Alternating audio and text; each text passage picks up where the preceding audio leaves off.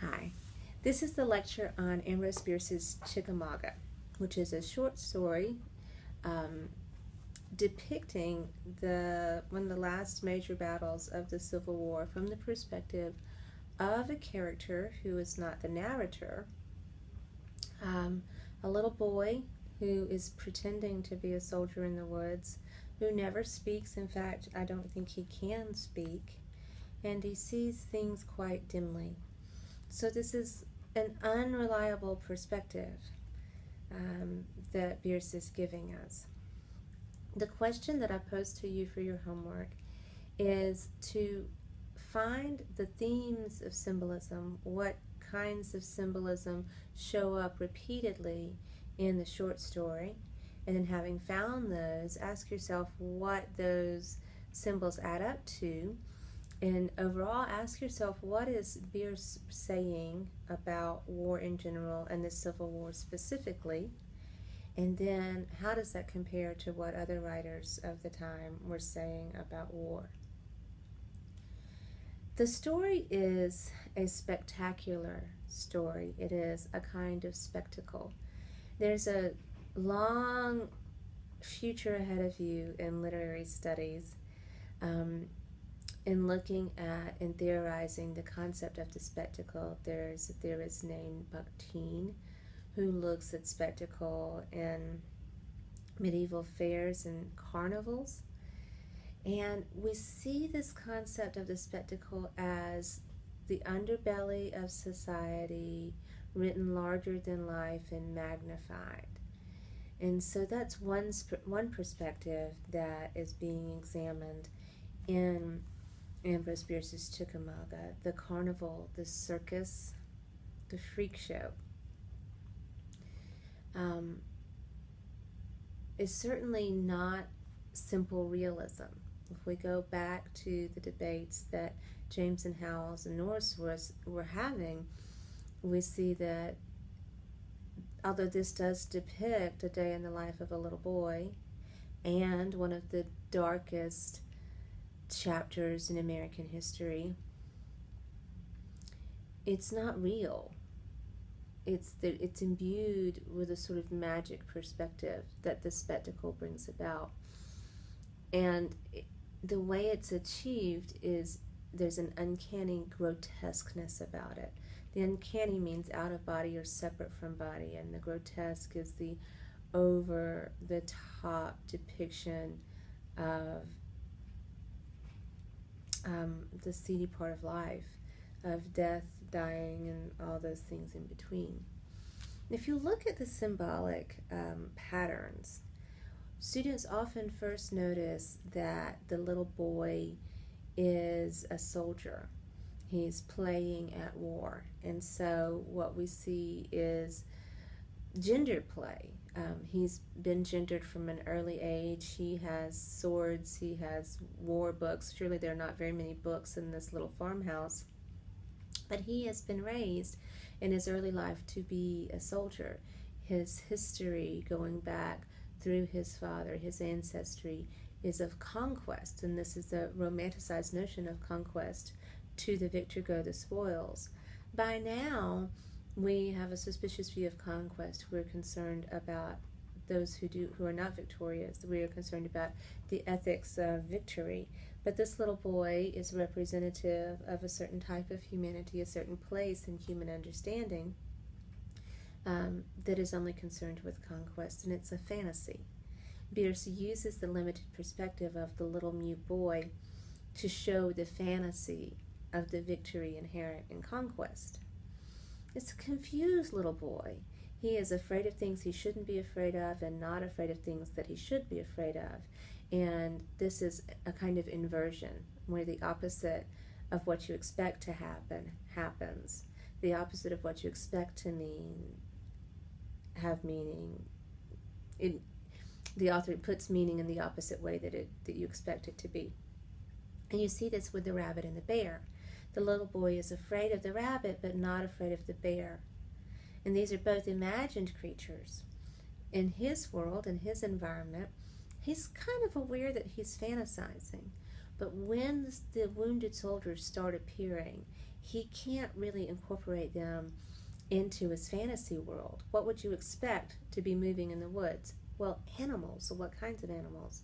Rabbits and bears, not wounded men. And so that dim perspective is continued when you see the fog, lots and lots of fog. The boy is blind and confused. His vision is also compounded by the fact that he's in the forest with the trees. Very often, symbolically, psychologically, archetypally, when a character goes into the forest, it goes into the woods, it is to be transformed, to have a life journey, and to come out the other side different, to enter into the subconscious in order to have a revelation and to grow as a character. We see this in young Goodman Brown quite clearly. However, this little boy is too dim to really have a clear revelation, and the trees are just obscure. He is in a dark place of the consciousness where he does not really reach awareness. He learns something at the end, but we're not clear, and he is certainly not a clear storyteller to tell the story that he's learned. Similarly with water, where water usually symbolizes purification, cathartic baptism, coming to a new state of renewed and better being, you see the soldiers coming to the waterside and slaking their thirst, but not having strength enough to lift their heads, and so they drown. So there's a drowning with the water. The water is a flood. It's a killing water. It may be purifying, but it does not result in a better way of being. And so things that often represent a delving into the subconsciousness in order to come up and be better, to grow as a human or to grow as a society in Bierce, just result in more confusion. The water is a drowning water, and it contributes to the fog and the mist, which is a blinding fog and mist. This is a satire against war. Only idiots would defend the glory of war. The romanticization of war is an idiot's dream, seems to be what Bierce is saying, and he was a straight shooter. His journalism was very, very harsh and biting and stinging, so I'm not overstating what he's claiming here by using the word idiot. Although this little boy seems to have some sort of an instinct for war. He seems to have revelations, but he can't tell the difference between animals and people. The wounded, he begins to mark them as circus. In your book on page 140, you see something in this, something too perhaps in their grotesque attitudes and movements. This is the bottom of 139 and then the top of 140.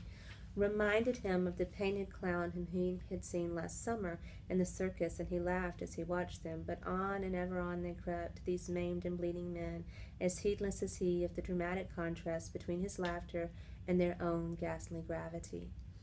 In this quote, you see the dehumanization of the soldiers. He can't tell that they are soldiers. You see the spectacle of the circus. He is wanting to be entertained. It is like the entertainment of the guillotine or the entertainment of the hangman's noose, where people used to take picnics to watch death.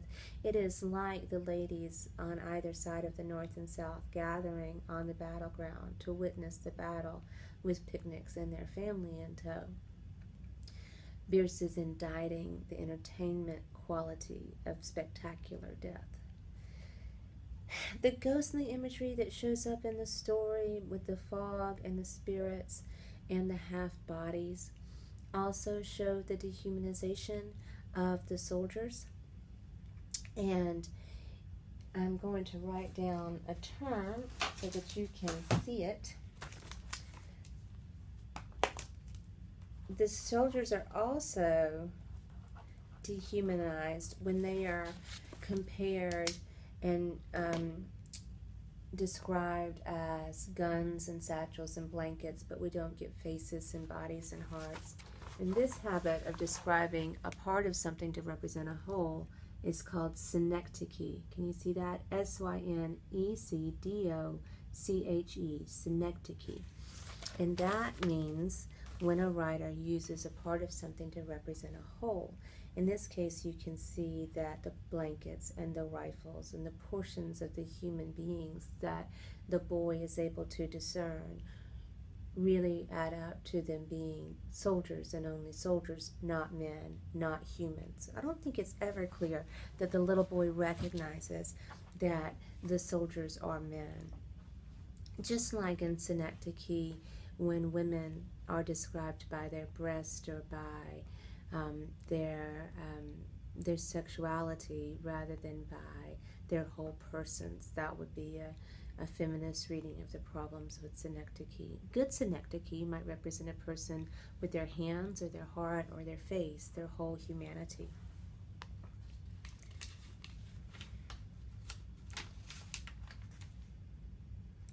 In the end, we go back to the animal imagery.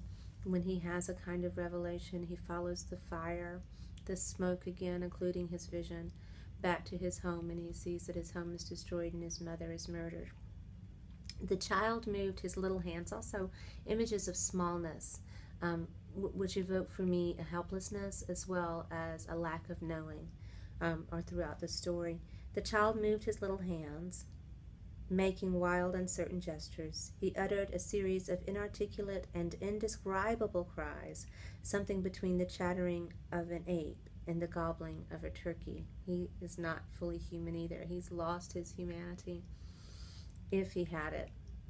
A startling, soulless, unholy sound, the language of a devil. He was a deaf mute. Had he been a deaf mute? Did he become a deaf mute? Did he lose the capacity to speak by witnessing such atrocity?